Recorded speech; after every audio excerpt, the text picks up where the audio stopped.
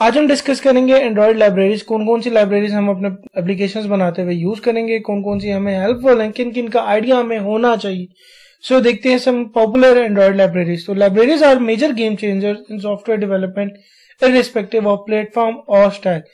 Libraries की मदद से हमें बहुत ज्यादा कोड नहीं लिखना पड़ता। Using less code, less effort और इफेक्टिव कोड यूज करते हुए हम अपने प्रोजेक्ट की रिक्वायरमेंट को पूरा कर सकते हैं। हमें हर चंक के लिए कोड नहीं लिखना पड़ता, हर फंक्शनलिटी को कंप्लीट करने के लिए खुद से उसकी कोडिंग नहीं करनी पड़ती। हम built in libraries, built in functions को यूज करते हुए अपना काम कर लेते हैं। सो इस लेक्चर में हम एंड्रॉइड डेवलपमेंट की कुछ कैटेगरीज देखेंगे और कुछ कॉमन लाइब्रेरीज देखेंगे जो शायद हम कल प्रोजेक्ट्स में इसमें जाके यूज भी करेंगे। सो पहली है एंड्रॉइड लाइब्रेरीज में image loading. So image loading libraries come in very handy to avoid high memory consumption caused by loading multiple images at a same time। हमारी कई एंड्रॉइड एप्लीकेशन इस तरह की भी होती हैं कि जिसमें हमारे पास मल्टीपल इमेजेस भी होती हैं और इस सिनेरियो में आउट ऑफ मेमोरी एरर आना बहुत ही कॉमन सी बात है। और समटाइम्स हमारे एप्लीकेशन भी बहुत लोड लेने शुरू कर देती है जब हम मल्टीपल इमेजेस को एक साथ लोड करते हैं। सो इन लाइब्रेरीज की वजह से हमें इस हैसल से और इस कैशिंग इमेजेस से बाहर निकल आते हैं, क्योंकि ये मेमोरी के साइज को मिनिमाइज कर देता है और एक सक्सेसफुल यूजर एक्सपीरियंस प्रोवाइड करता है। सो जो दो मेन इमेज लोडिंग लाइब्रेरीज हैं वो हमारे पास ग्लाइड एंड पिकासो। सो ये फ्रीक्वेंटली ज्यादा यूज होती हैं, ज्यादा अच्छी हैं, तो आज हम इन्हें देखते हैं। सबसे पहले glide image loading library focus on smooth scrolling. Smooth scrolling का मतलब है जब आप टॉप टू डाउन मूव करते हैं तो आपकी एप्लीकेशन उस ड्यूरेशन में हैंग नहीं होती या किसी इमेज पे लोड नहीं होती। ग्लाइड इंश्योर करता है कि इमेज लोडिंग फास्ट हो, स्मूथ हो और as possible by applying smart automatic down sampling and caching to minimise storage overhead and decode time. क्योंकि ग्लाइड इंश्योर करता है इस बात को कि जब आप स्क्रॉल डाउन कर रहे हो तो वो मिनिमम स्टोरेज ले, उसका डिकोड टाइम कम से कम हो और वो लोडिंग जितनी जल्दी हो सकता है उतनी जल्दी हो, ताकि यूजर को लैग ना होना पड़े, यूजर की एप्लीकेशन लैग ना कर जाए। सो at the time of writing glide के लिए मिनिमम रिक्वायरमेंट, हम जब भी ग्लाइड यूज करेंगे हमें इन बातों का ख्याल रखना पड़ेगा कि उसके लिए जो मिनिमम एपीआई वर्जन सेलेक्ट करना पड़ेगा वो 14 होगा और उसको कंपाइल होने के लिए जो एसडीके वर्जन चाहिए होगा वो 26 होगा। सो हमें इस बात को इंश्योर करना पड़ेगा कि हमारे एंड्रॉइड स्टूडियो में या एंड्रॉइड प्रोजेक्ट बनाते हुए हमने इन चीजों का खास तौर पे ख्याल रखा हो। तो यूजिंग ग्लाइड, हमें ग्लाइड यूज करने से पहले अपने build.gradle फाइल में जाके ये चीज इंश्योर करनी होगी कि हमारे पास मैवन और गूगल की रिपोजिटरी ऑलरेडी अवेलेबल है। जैसे कि आप देख रहे हैं यहाँ रिपोजिटरीज का एक फोल्डर है, उसमें मैवन सेंट्रल और गूगल के फंक्शंस ऑलरेडी बने हुए हैं। सो इसके बाद हम अपनी लाइब्रेरी डिपेंडेंसी ऐड करेंगे हमारी मॉड्यूल build.gradle फाइल में और सिंक करेंगे हमारे Gradle को to make the library available for use. So using the word implementation, हम अपनी लाइब्रेरी को यहाँ इम्प्लीमेंट करते हैं com.github.bumptech.glide और ग्लाइड का यहाँ पे वर्जन है। इसी तरह उसका कोई एनोटेशन प्रोसेसर है वो भी हमने उसके वर्जन के साथ यहाँ लिख दिए।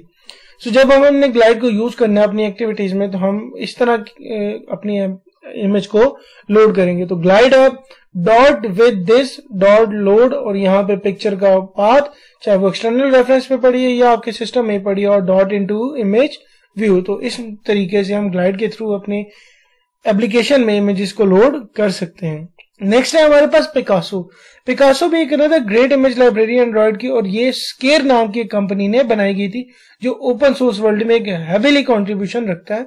उसका बहुत सारा काम हमें ओपन सोर्स में अवेलेबल है, हम उसे यूज भी कर सकते हैं।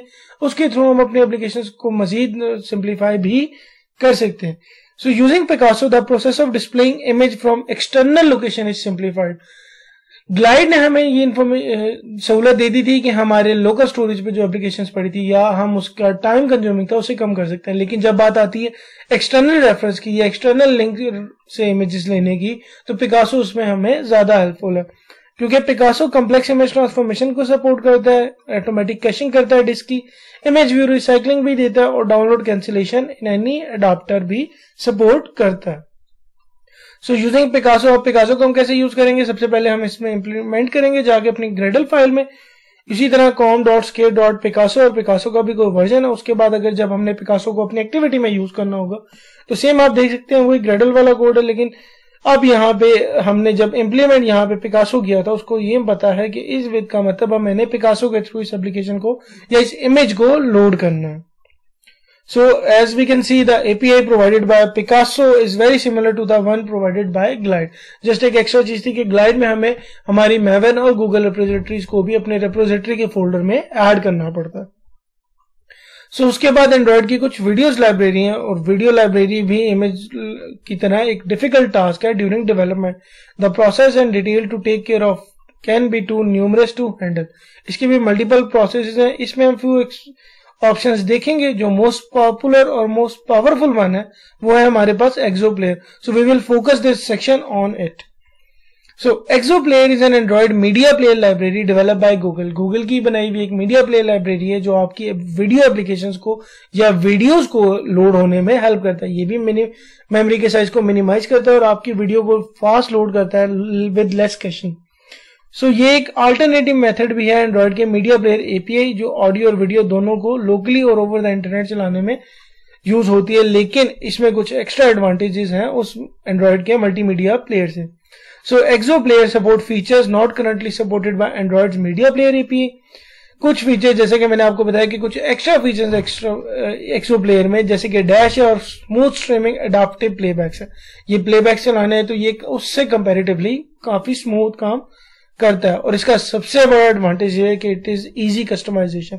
विद अ सिंगल और 2 लाइंस ऑफ कोड आप इसे एक्सो प्लेयर को अपनी फाइल में ऐड कर सकते हैं. तो सेम एज जैसे हमने ग्लाइड किया था वैसे ही हमने ग्रेडल फाइल में जाकर अपनी रेपोजिटरी चेक की. लेकिन अब रेपोजिटरीज में हमारे पास जे सेंटर और गूगल की रेपोजिटरीज होनी चाहिए. और सेम एज उसी तरह ग्रेडल फाइल में हमने इंप्लीमेंट की अपनी एक्सो प्लेयर की library with N exo player version. सो आज तक के लिए इतना ही. Thank you so much. अल्लाह हाफिज़.